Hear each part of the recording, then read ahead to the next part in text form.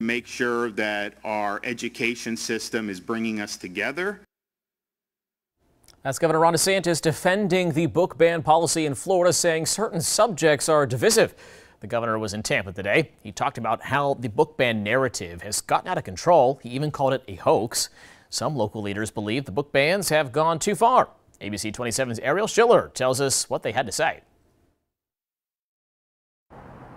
We've heard a lot about book bans in the state of Florida, but Governor Ron DeSantis is clarifying the only books that are being pulled from school shelves had sexual themes in them, and that Florida students are still getting a strong and rigorous education. Local education leaders, though, are saying politics need to stay out of the classroom.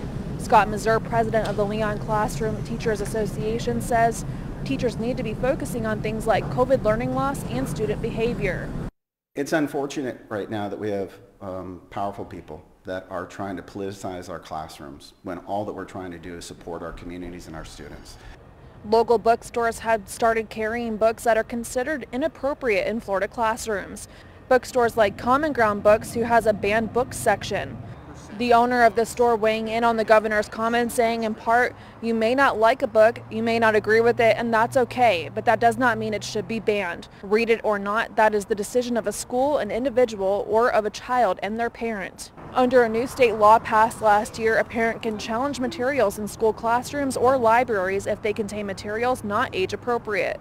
Since the passing of the law, new training requirements have rolled out in the selection of library materials. Governor DeSantis did note during his press conference that most school districts didn't have any problems with banned books. Reporting in Tallahassee, Ariel Schiller, ABC 27.